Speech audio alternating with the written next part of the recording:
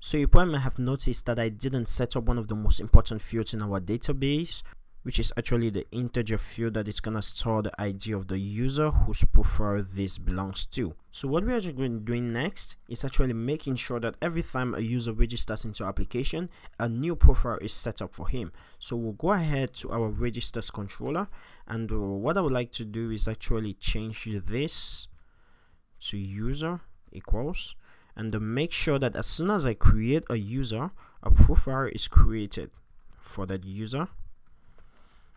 And I'll just go ahead and store the user ID, and this is gonna be the user ID. So it's gonna be the ID of the user that was just created, and then I'll just go ahead and return the user. Now I would like to import that at the top so I can use it. Use app profile.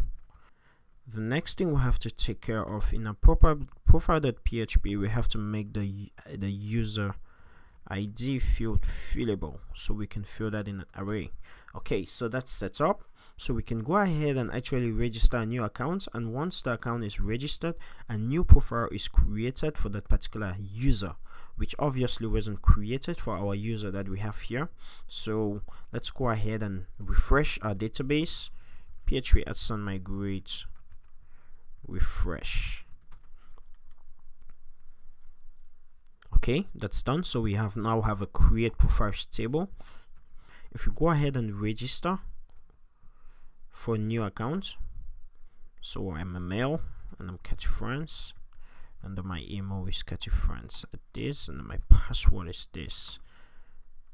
A mass assignment exception.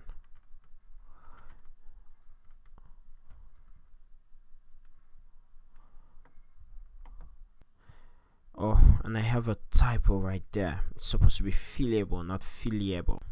Okay, so we're receiving a mass assignment exception because even though we had defined this, I had wrongly spelled the property, and for that I'm sorry. Okay, so let's go ahead and migrate. Let's go ahead and refresh our database again because the user was already created, and that's gonna give us an error if we refresh that again. So we'll go ahead and create another user, okay, a new one. So Cathy France, and the email is cathyfrance.com, the password is password. Okay, so that's created. If we go ahead to Tinker to see if we actually have a profile created, PHP @ Tinker, and this is actually going to give us a possibility of testing our relationships to see if they work. So first of all, I'll get me, which is app user, and I'll just find the user with ID of 1, and that'd be me.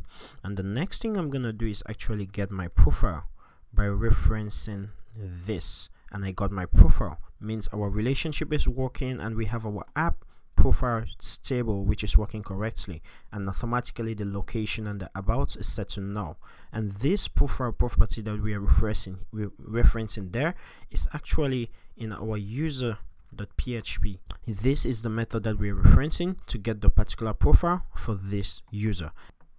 So it can also be in the reverse direction. So if I say profile is equals to app user first, and I'll get the profile of this user, and there we have the profile, and I'll say profile user, and there we have the user. It means we can actually have the owner of that profile by just referencing the user method that we define in our profile.php class.